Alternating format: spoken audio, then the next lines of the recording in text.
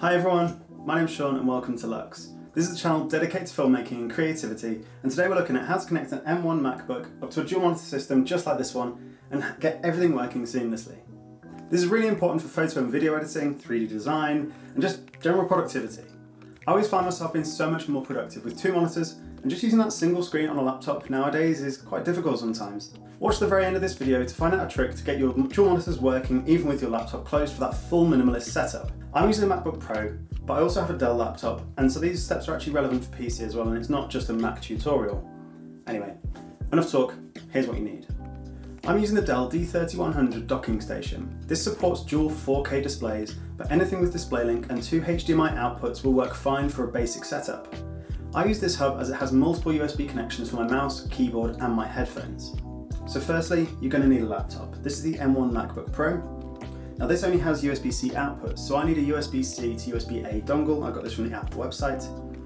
You then need a USB Type A to Type B super speed cable. This came with the hub, thankfully. The hub itself, like I say, is the D3100.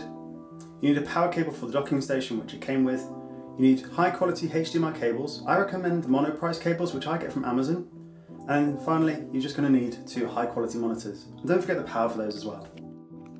Connect all the HDMI cables between the monitors and the hub.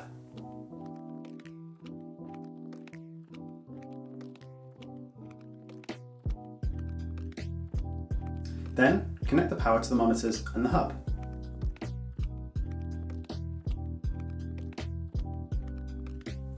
Then finally, connect the MacBook to the hub. Now, if all's going well, nothing's happened yet.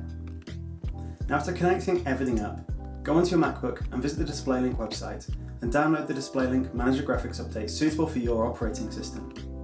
You can check which operating system your laptop is using by clicking on the Apple logo in the top left and then clicking on About This Mac. There's going to be a link in the description so you can find that website nice and easy. Now, once downloaded, you'll need to ensure that it's installed on your MacBook and is open.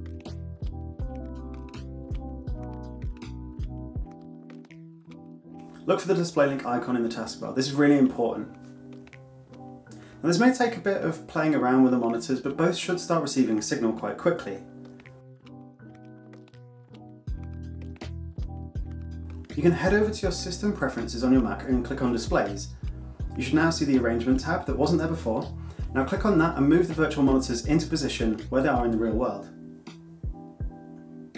Now you can double check that your mouse moves smoothly across all of the monitors in the correct position as well. Make sure that it goes from each of the monitors and that are all working, including the laptop. And well, that's it. Take a deep breath and gently click on the like button on this video and subscribe for more helpful content. But that's not all. Hopefully by this point you do have a working setup. However, if you are having issues, drop your questions in the comments and let's all help each other out. Here's some of the steps that might help you now though. If it still isn't working, this could be one of a few different issues that's actually causing this. But the first steps are to check the cables. Check that the monitors and the DisplayLink hub are all powered and check that all the cables work independently by swapping them around. If all else fails, start this video again and go through each of the steps, but slow the video down to be certain that you haven't missed anything. I know I do talk quickly sometimes, and so some people find that helpful. Remember that the monitors are going to be running off software-driven graphics.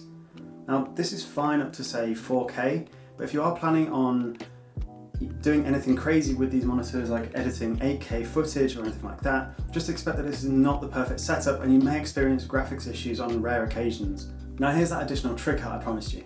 Now if you want to use the external monitors but actually close the laptop and keep using it, you're going to need an app. The app is required to disable the automatic sleep when the lid is closed. Now, the best one I found for this is an app called Insomniacs, which cost me £1 and you can get it off the App Store.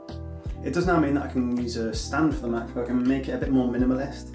I was looking at the 12 South Book Arc for this. I think that would look really good on the new desk that I've got planned to come into the office soon. Now, that was everything. Please leave a like if you found this helpful, or if you knew some of this already, give a hand to the people that may be struggling in the comments. If you've enjoyed the video, consider subscribing and join the Lux community. Thanks for watching. See you soon.